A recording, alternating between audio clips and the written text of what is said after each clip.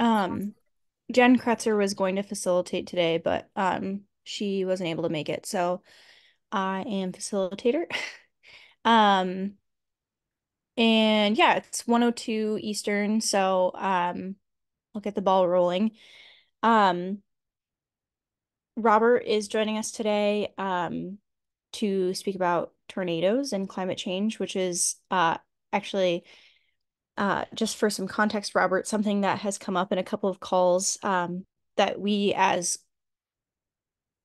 folks who work in the climate field felt like we don't know a ton about it overall. And maybe I'm speaking for myself, but I think in past conversations, a few of us have felt like we don't understand the connection super well. So it'll be great to hear about your knowledge, and we can do introductions too. I'll go first. I'm Gina. I'm the clean program coordinator. Um, and I will also make an announcement soon after this call at 2:30 Eastern. We're going to be doing the Excel Summit Share Out event. So the 5 working groups that have been meeting over the past 6 months are going to be doing short, brief presentations on the progress that they've made in their groups, and then we'll be having breakout rooms to discuss those topics a little bit more. So that'll be happening at 2:30. I'll put the link in the chat to that, but that's my announcement. Um, Don is involved, so I'm gonna pass it over to him just because he's who I'm thinking of next. Um, yes, so I will see Gina again at 2:30 and maybe some other folks here.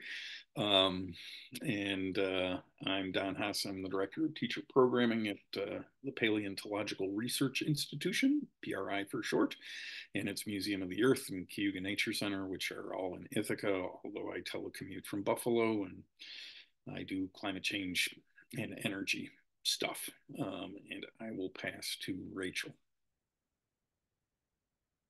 Hi, thanks, Don. I'm Rachel Wellman. I am a program coordinator at Florida Atlantic University Pine Jog Environmental Education Center, and I am leading our Climate Ready program. I will pass it to Anne. Oh, sorry, I had to unmute. Um, so yeah, hi everyone. My name is Ann Henderson, and I also work for Pine Jog Environmental Education Center, saving the world. It's like my husband always says. He's like, "How was your day?" I'm like, "Oh, saving the world, saving the world. It's like pushing a rope." So yeah, so I'm also a program coordinator, and yeah, then that's about it. That's what whatever. So, and then Rachel, do we have any announcements that you want to make? I mean, I guess you could talk about, how about talking about Climate Ready? You've got your upcoming program of Climate Ready. Yeah, I've mentioned it a couple meetings in the recent past, but yeah, we have our 1 semester model that's based off of the 3 semester model we had through the NOAA ELP grant, and that course starts in July. So getting really excited about planning for that. It's looking like an action-packed week, and it's going to be amazing. So that's where And my you've got, head is. and tell them how many students you have. We have 21 students this year. It'll be good.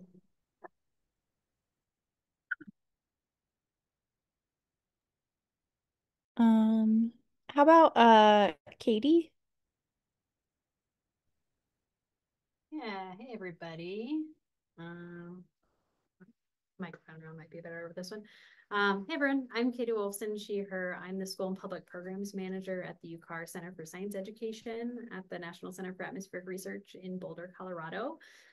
So we do a variety of Earth System Science education programs for pre-K through 12 through adults. Just kind of switching gears to our summer programs this week. We have our first summer group here today, which is fun.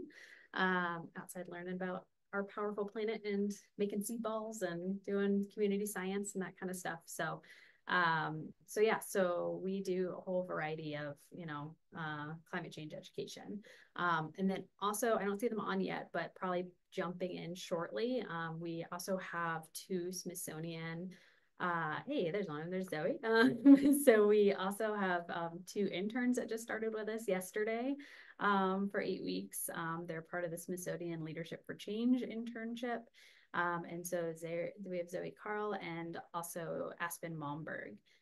So we're just kind of doing introductions if you want to say hello and maybe a little bit about what you're going to work on this summer. Hi, I'm Zoe. I'm going to be a senior at the University of Illinois at Urbana-Champaign here in the fall. I am going to be working on a program for teachers to learn more about weather and climate. And so specifically, I'm going to be doing engineering against climate change and resiliency for one of the field trips that NCAR does. So. And then we also just had hop on Aspen. Aspen was doing a really quick introduction. So if you just want to say hi to the group of who you are, where you go to school, and then what your project is this summer. Yeah, hi. My name's Aspen. I go to Agnes Scott College. It's a really small school in Atlanta, Georgia. And this summer I'll be creating a visual schedule for students and whoever is coming to the museum to help guide them through the different activities and programs they'll be doing. So in Aspen, and they literally just got an update on their projects about 10 minutes ago. So great job summarizing your projects on that. So all right, happy to be here, everybody. Thank you. Nice to meet you guys, and thanks for introducing us, Katie. It's always really good to have students on these calls, so I appreciate that. Um, Cass or Marie? I know Marie, you said you were eating, so yeah, Cass, if you're available. Hey y'all, I'm Cass, she, her, hers pronouns. I live in Tampa, Florida, and I work with our climatology teacher on some of the amazing educator resources that we have so that we can help young people understand how the impacts of climate change connect to them and support our educators throughout the nation. Y'all have actually featured some of our stuff on the Clean resource website. So we're just here to figure out how we can do more to support. Awesome. Thanks, Cass. And Marie. Hi everyone, I'm Marie Fargo, she, her pronouns, and I work for Climate Generation, which is a nonprofit based in Minneapolis. Our big event that we're working towards right now is our Summer Institute for Climate Change Education. I'll add a link in the chat. I know most of you have heard about this, but if you haven't, we'd love for you to check it out and share it with your networks. It's about a 300-person event bringing educators together virtually from across North America to talk about climate change and climate justice education. So very excited about it. It will be on July 15th through 18th. Yeah, I'm excited. Clean is leading one of the cohort days, and we are at a point where we finalized our agenda for the day. So I'm getting very excited about that. Great. Well, I think that's everyone.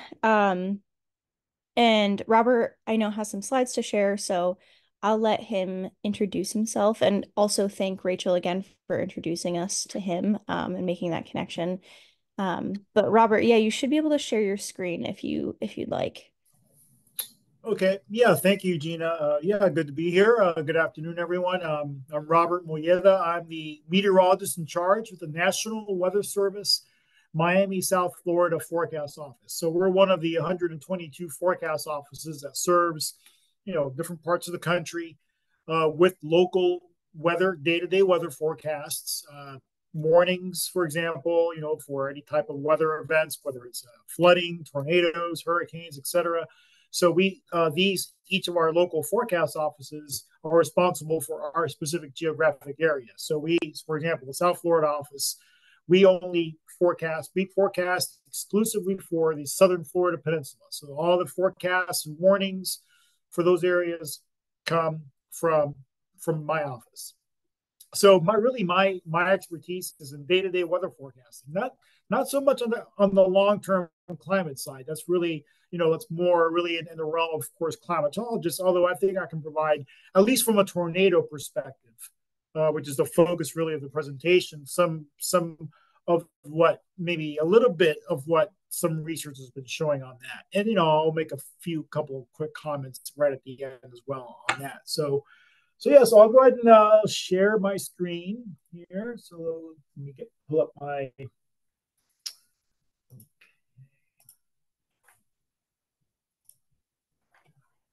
All right. So basically, just kind of take a look at what the record is. In other words, what is our climatology when it comes to currently, of course, when it comes to tornadoes in Florida.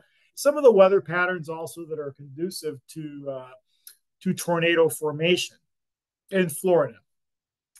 So this slide shows the average annual number of tornadoes by state. So, and it goes from the time frame from 1992 to 2021. So it's a 30-year period. And that's 30 years is the National Weather Service standard for how we determine what an average is, whether it's an average number of hurricanes in the Atlantic, whether it's how much average rainfall for a location, or the average temperature. It's based on a 30-year average.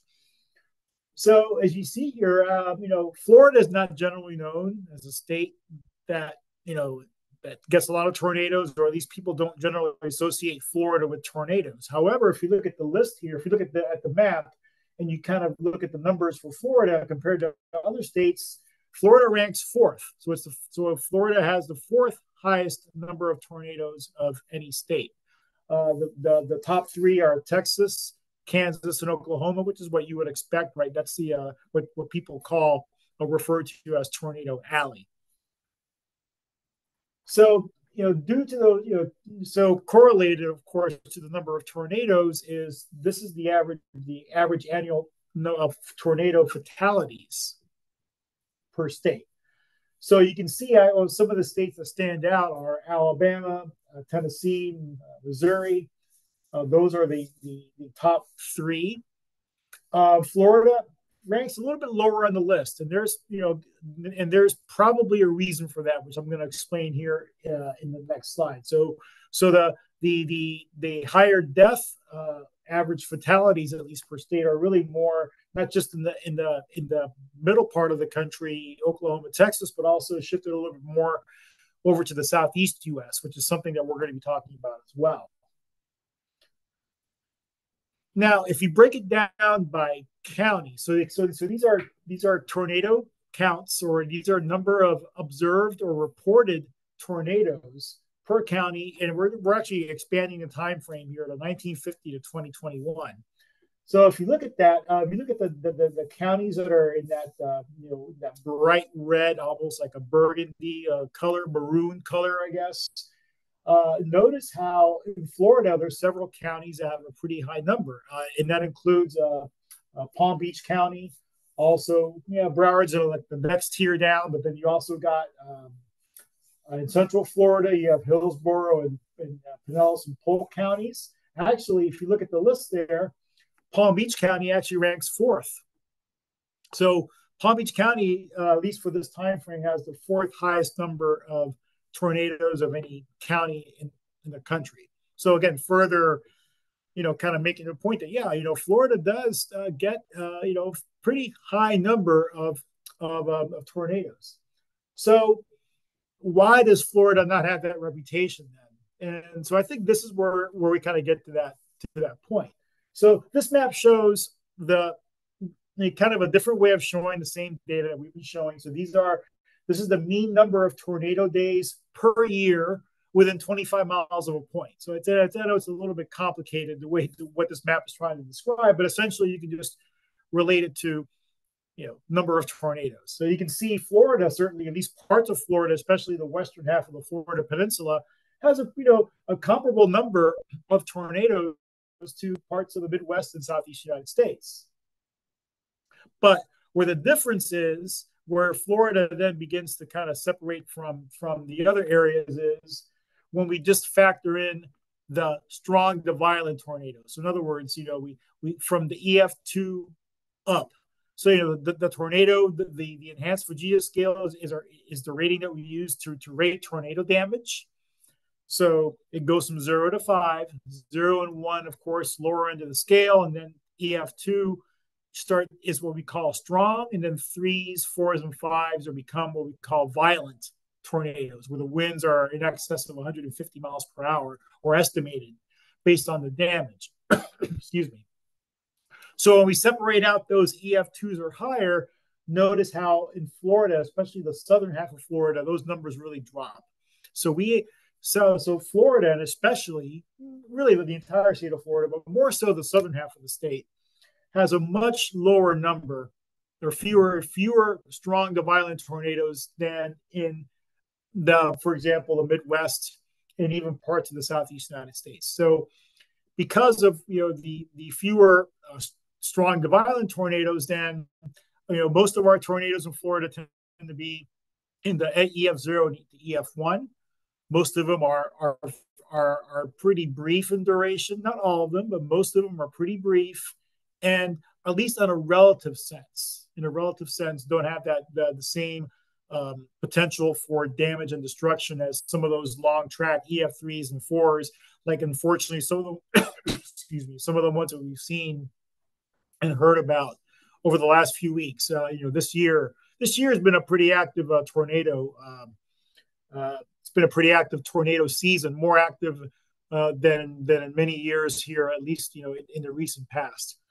These are only tornadoes. Water spouts are not counted here. Tornadoes, of course, are land.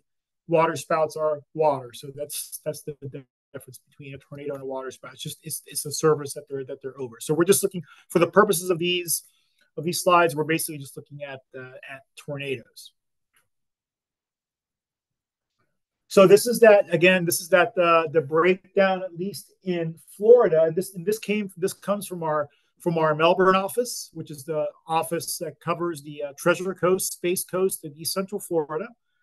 They did some stats, and it shows that 88% of the tornado intensities were EF0 and EF1. So that's that's a vast majority, with a 12% being EF2 or greater. So yes, we can and do have EF2 or higher tornadoes, but they're definitely in the minority here in Florida.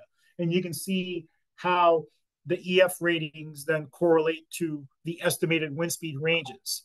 So just a little bit of a primer on this EF scale. So the EF scale is intended to, or the EF scale assumes that we're not going to measure the strongest wind in a tornado because, well, for many reasons. One of them being tornadoes are too small and also form too quickly for us to be able to rush out there and put a sensor out there, right? I mean, at least in the majority of cases.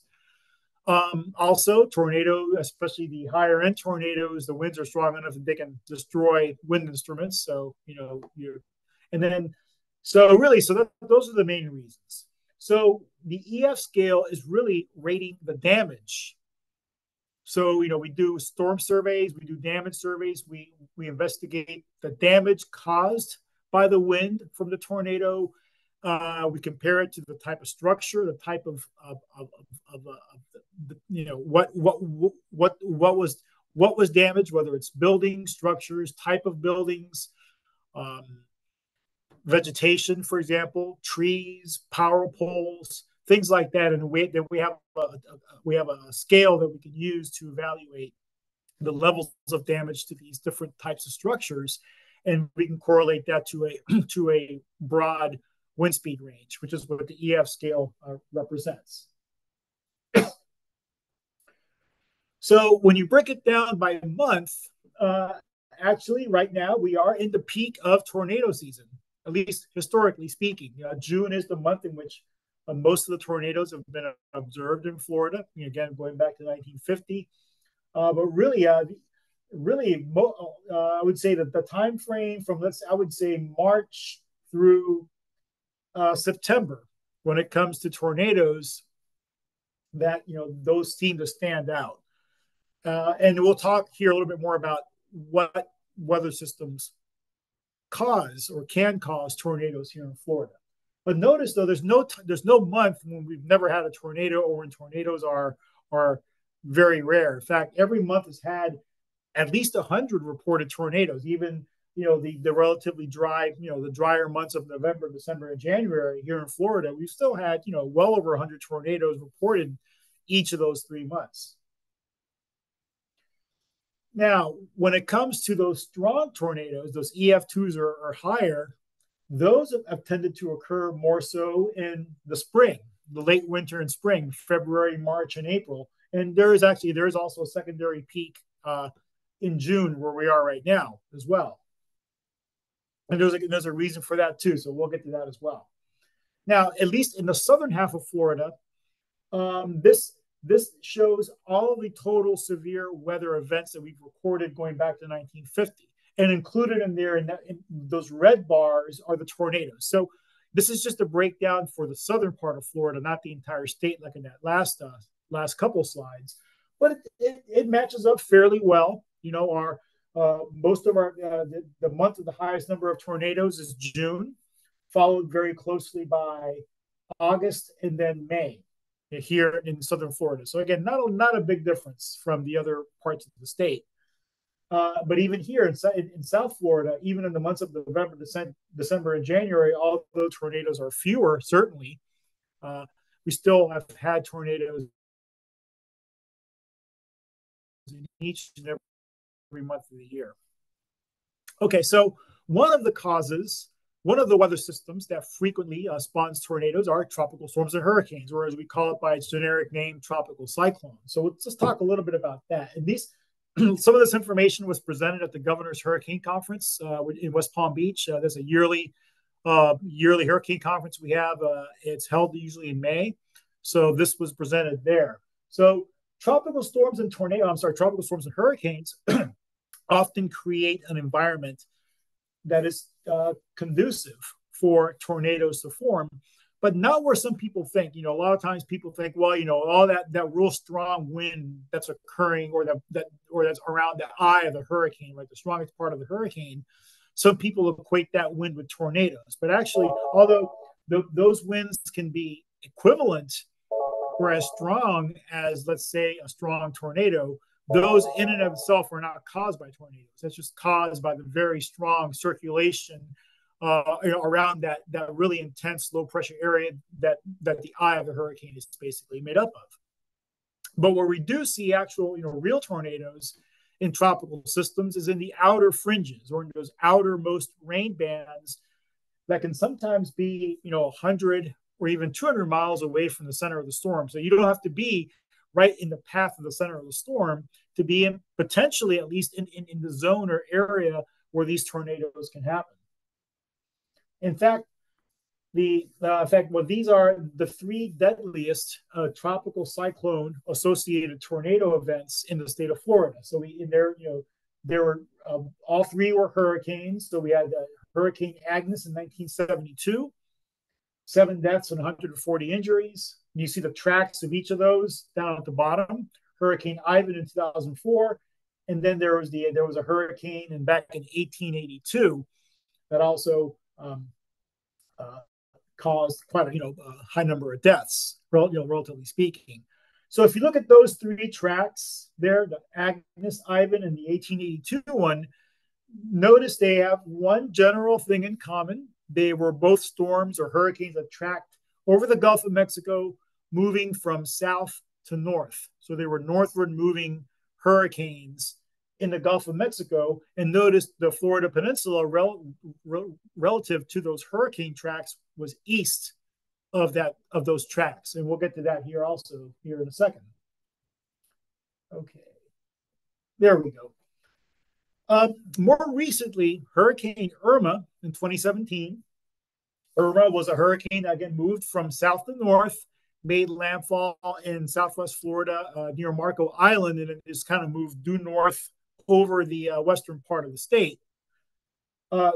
It spawned quite a few tornadoes, although we don't know exactly how many tornadoes formed in Irma, because what happened there was that the wind from the hurricane itself really, or from the core of the hurricane, likely masked a lot of the tornado damage that could have occurred, within those individual outer bands.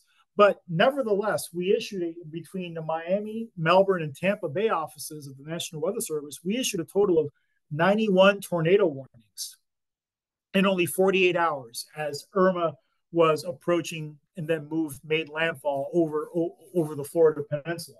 And you can see on the right all of the warnings. The polygons were all the warnings that we issued, the combined tornado warnings between those three forecast offices covering South and Central Florida. So definitely Irma, being one of those northward moving hurricanes, was a pretty prolific tornado producer. We think it was. We just don't have a really good number of how many tornadoes actually did occur. So one way to evaluate the risk of tornadoes in a given location, let's say whether it's a county or even like a city or a zip code, for example, is there are different ways to kind of evaluate it. One way is, you factor in the likelihood, or in other words, kind of the climatology, if you will. Then you multiply that by the consequence or the impact. Again, the stronger the tornado, the more of an impact it's going to have. And then you multiply to that the vulnerability of that community, whether it's from population density, income, number of mobile homes, for example, exposure to housing stock. There's different things, and of course there's quite a bit of subjectivity to this as well. So when you factor those in, this one map here comes up with the tornado risk, and it's broken down by counties. So the darker the colors, the more vulnerable that county is to tornadoes. So you can see really a lot of the counties in Florida, in fact, almost every county in Florida is at least somewhat vulnerable to tornadoes. And in fact, many of them are from moderate all the way up to extremely vulnerable to tornadoes. Even more recently, 2022, in September, we had, if you all remember, Hurricane Ian that made landfall in Southwest Florida in the Fort Myers area. Again, a storm that moved from south to north, common theme here. And that that hurricane spawned a total of 13 confirmed observed tornadoes in Southeast Florida. So while the storm made landfall on the west coast of Florida, the outer bands of that hurricane extended across this eastern part of the state, Southeast Florida. So while Southeast Florida did not get the worst part of the storm, did not get the strongest winds, Southeast Florida didn't get the storm surge from Ian. What South Florida did get from Ian, however, were the tornadoes. So there were a total of 13. And you can see there, some of the tracks are easier to see because there were longer tracks. You can see there in the green shading, those little lines or swaths where the tornadoes occurred, or at least where we think they occurred based on a combination of pictures, videos, and actual damage surveys that we did. One of these was an EF2 tornado. In fact, there were a few EF1s, including one at North Perry Airport in Pembroke Pines, which flipped over, I think, like 10 planes. You see a picture of one of them there. And then this picture, that was in the Palm Beach County, in southern Palm Beach County, near Delray Beach in the Kings Point community, where an EF2 tornado, at least a tornado that was rated an EF2 based on the damage, went over that community, and you can see some of the damage there.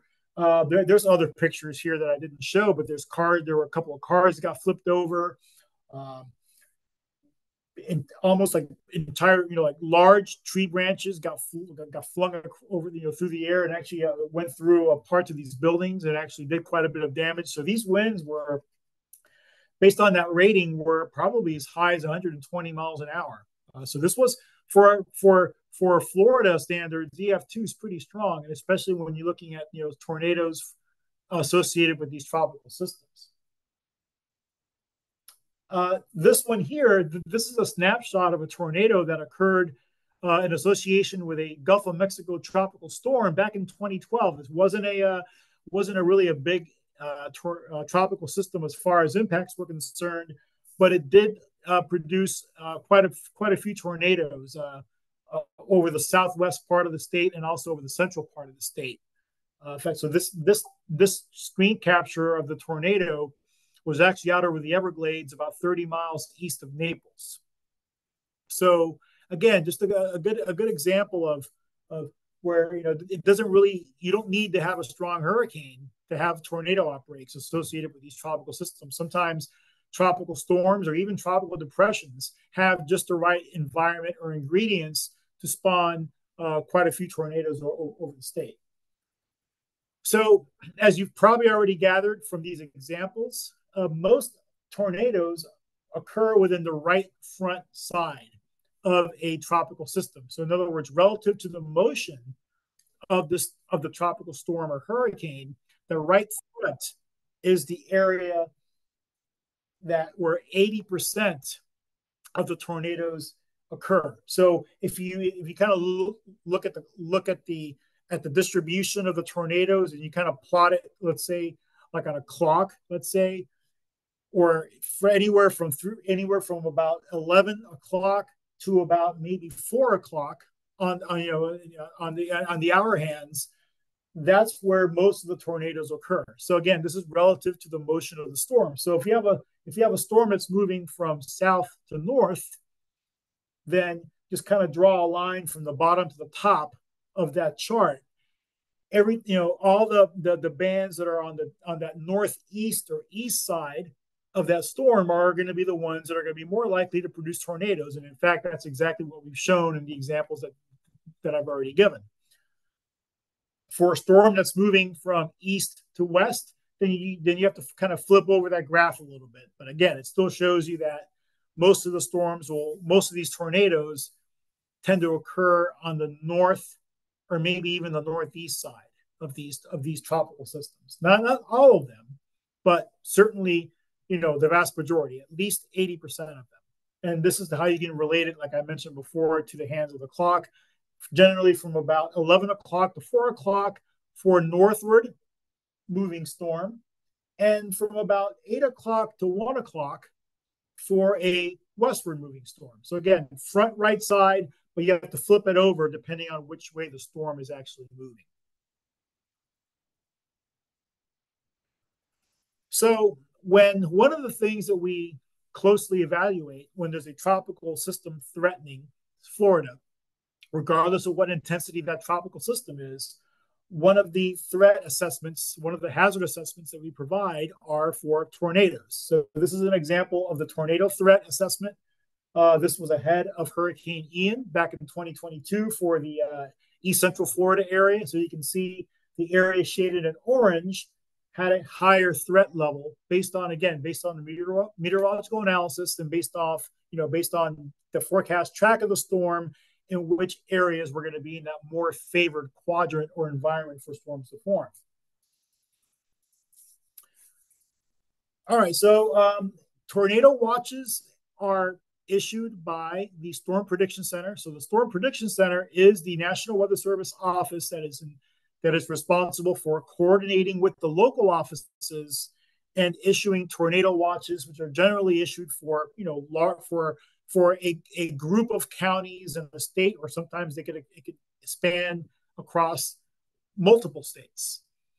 So these are again, for tropical systems, these are often issued for the favored right front side, as we've talked about, and they're typically issued around 12 hours before the event is expected to unfold. So some of the challenges of issuing tornado warnings. So then when we get to the warning level, to the warning stage, those warnings are issued by the local offices. So the big picture watch is issued by the Storm Prediction Center in conjunction with the local forecast offices. then the tornado warnings are issued exclusively by the local forecast office. So we're using Doppler radar in order to determine if there's rotation inside of a thunderstorm, and then that's what we base our tornado warnings on. So for these tropical events, for these tropical storms and hurricanes, these are very fast moving, very rapidly developing tornadoes. So sometimes we're not going to have much time to issue a warning before the tornado actually occurs. It could be literally just be a couple of minutes in some of these cases, but it requires a lot of attention to detail. And there could be times where we could have several of these going on at the same time, and of course in different areas. Okay, so we talked about tornadoes associated with tropical storms and hurricanes. Let's talk about how tornadoes then can occur with non-tropical weather events.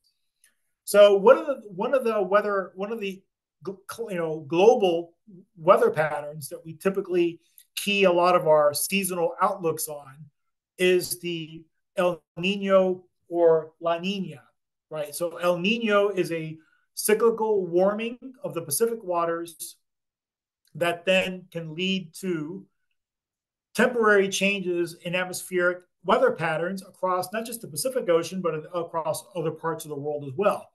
So one of the things that we've noted in the past, when we have these El Nino warming Pacific water events, when those winters in which we have the El Ninos occurring, we tend to get a southward shift of the jet stream. So the jet stream is a strong current of air aloft that often dictates the storm track of low pressure systems moving from west to east across North America.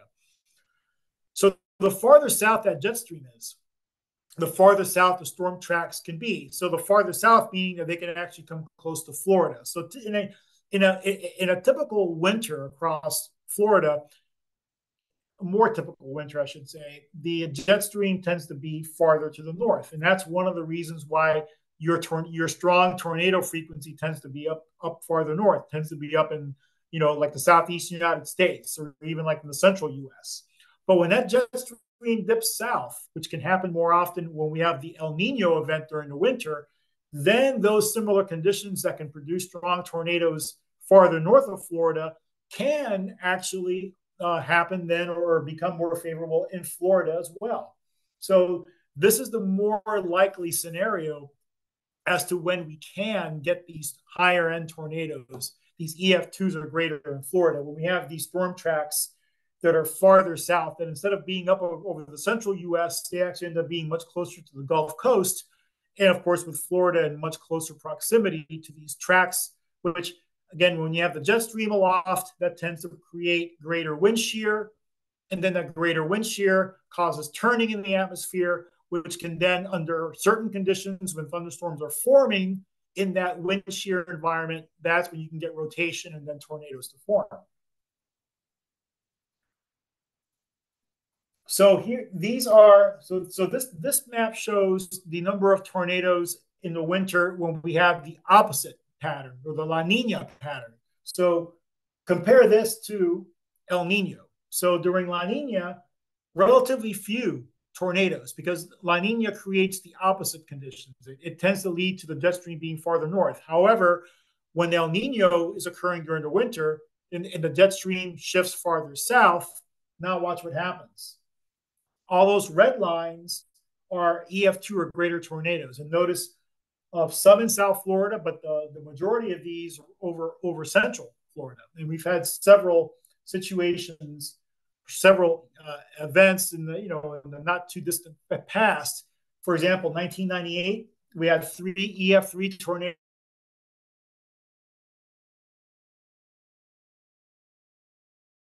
And then in 2007 in Lake County, also in Central Florida, we had 2 EF3s, which led to 21 fatalities. And 1998 and 2007 were years in which we had El Nino conditions in place. And you see here some of the pictures of the damage caused by those tornado outbreaks. Unfortunately, both of these were mobile home parks in the Central Florida region. So the last slide that I'm going to show here, and I'll mention a couple of things here in a second as well, is are tornadoes increasing in frequency? In other words, with the observed and potential future changes, right? Increasing temperatures, for example. Is that leading to an increase in tornadoes? Well, actually, it depends on where you are. Here in Florida, actually, there's been at least over the last 30 years or so, 30, 40 years, there's actually been a slight decrease in tornado frequency. Not a big decrease, but there's been a little bit of a decrease. Now, look at the areas in red and yellow from like Alabama, Mississippi, northward up through Tennessee and Kentucky. Those areas have seen an increase in tornado frequency. Why this is going on, I really haven't seen a clear, definitive answer. But that's been a trend that's been noted where a lot of these big tornado outbreaks across the country, and we've seen examples of it even this year, have tended to be also not just in the traditional tornado alley area from Texas northward, but also have been shifted farther to the east as well, including areas such as, again, Alabama, Mississippi, Tennessee, Georgia, parts of the southeast U.S., and even extending up into parts of again, Kentucky, even Missouri. So why is this occurring? That's something that's currently, that's I know has been part of studies and a part of ongoing studies. There's no real clear answer as to why, but I wanted to show this at least in closing to kind of give you again a little bit of a perspective of what the trends have been, at least here in Florida compared to other parts of the country. All right, so I'm going to go ahead and wrap it up as far as the slides are here, but I'll be more than happy to answer any questions you might have. So I'll temporarily stop sharing my slides. If you have something you want to see, I can share my screen again and I can show that. So, all right, any questions? Thanks, Robert. Yeah, folks can feel free to unmute. And I know there was some discussion in the chat. If folks feel like they want to ask questions from the chat, feel free to jump in too. Well, I'd like to say thank you, Robert, for that. It's very informative, and it was actually really interesting to see and to see it explained the way that you did it. I thought it was a really great presentation, and I truly appreciate you taking the time to show us that. That did kind of clear some things up for me too, actually. It was interesting because some of our conversations over the weeks have been, seeing an increase potentially in more tornadoes, like in the panhandle of Florida, and especially, in Alabama. I have family in Alabama. So it definitely kind of matches what you were showing in your maps. And I also noticed, interesting to see that, when you had the vulnerability mapping, those counties that were surrounding Lake O, that actually makes a lot of sense with some of the work that we do here at Pine Dog. Now we're based in Palm Beach County, so of course I was glued to a lot of what you were saying, and I never realized that so many tornadoes were here. But it's true, we do get warnings all the time, and we're certainly aware of those. But the communities surrounding Lake O are very, they're mostly agricultural areas, and they're flat, and it seems like that might be a good place for a tornado to spawn. Thinking about obstacles that it might. I mean, I don't know. I mean, obviously you're the expert on that, but just interesting. I just wanted to point that out. Yeah. I think some of those statistics. I mean, it's a combination of number of tornadoes and also the vulnerability. So those areas around Lake Okeechobee, there do tend to be more. The communities there aren't as affluent as in other parts of the state. They're I don't know. I don't have the numbers on this, so what I'm saying is just maybe just kind of based more anecdotally. Is there tends to be maybe a higher percentage of mobile homes in those areas, which of course mobile homes are more susceptible to damage even from lower end tornadoes, than a concrete block structure, for example. So that I'm sure is probably a pretty big reason why those with that vulnerability index did show the higher values in some of those more rural counties around and north of Lake Okeechobee.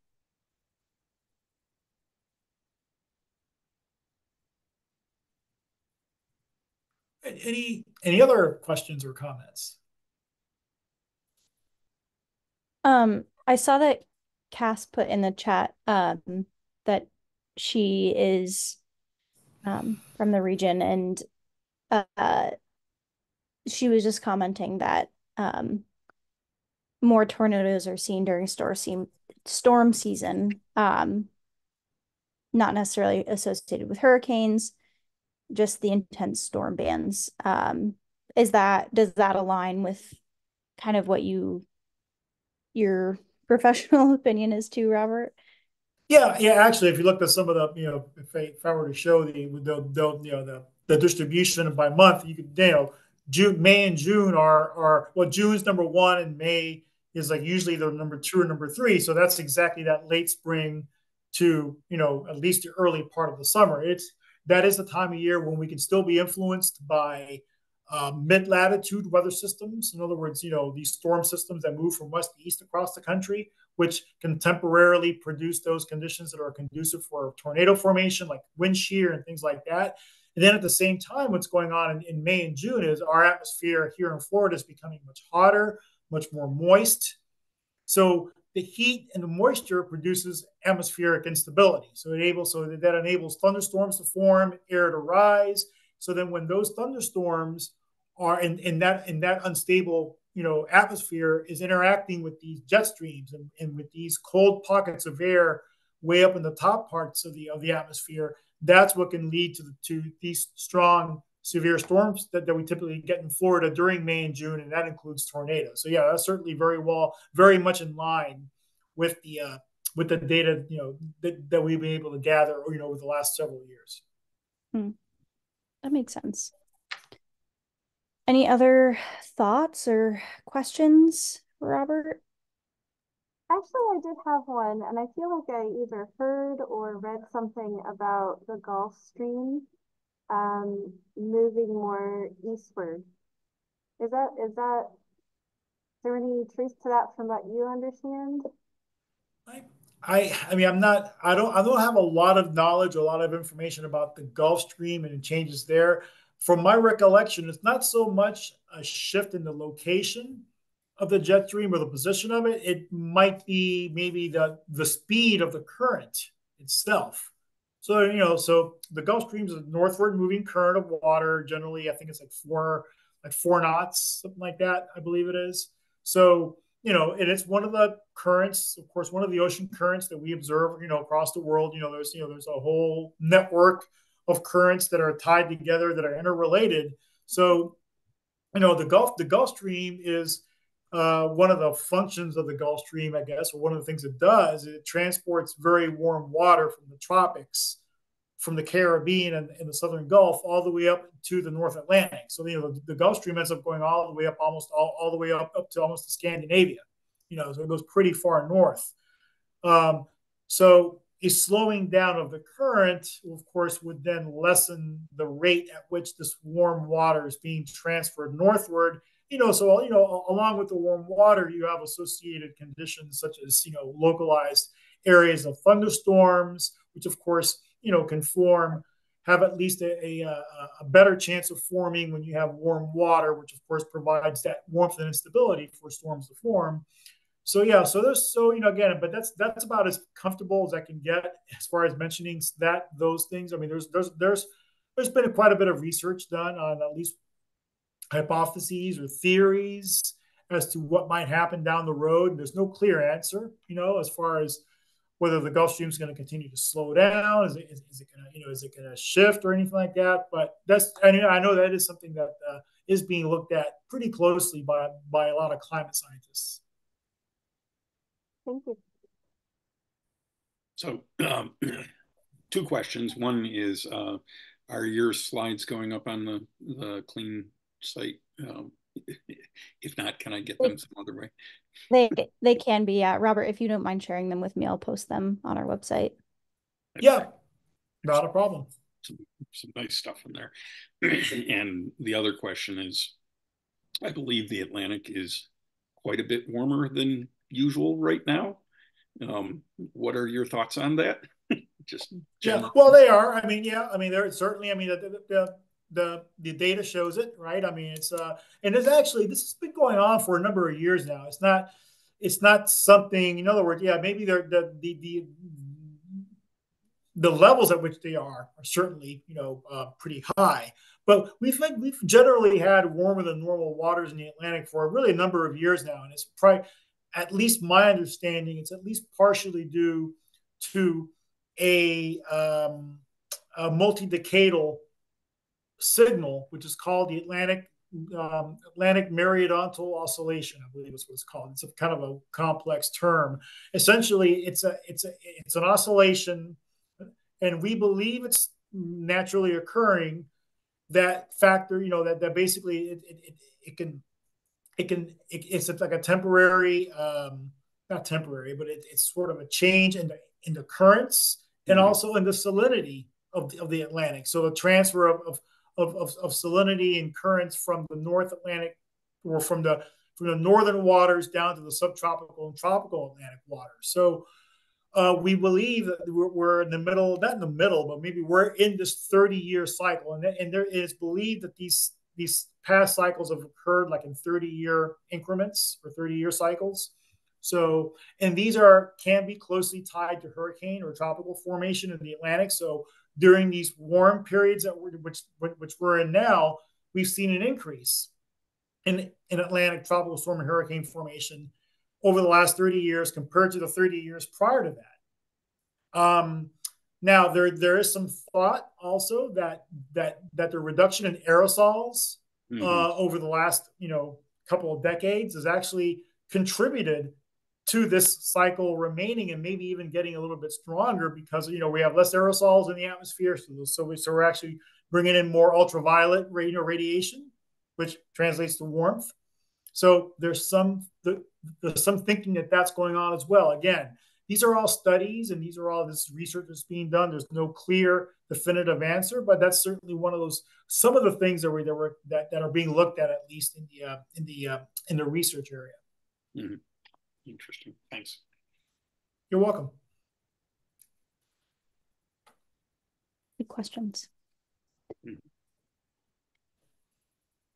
Any other thoughts or remaining questions? Thank you, Robert. Yeah. Thank Otherwise, you. I think we can probably some of us have 2 o'clock meetings, so we can probably wrap it up and just thank Robert again so much for his time and knowledge and answering our questions. And it would be great to have those slides, and I'll Yeah. post them online. Sounds good. We'll do. And thank you all very much for your time this afternoon. And in the slides, there's also the last slide has my email address. So if you have any questions, feel free to email me directly. Awesome. Thank you so much. Yeah. Well, thanks again. Thank you. Take care. Bye-bye. Thanks, everyone. Okay. Bye. Bye.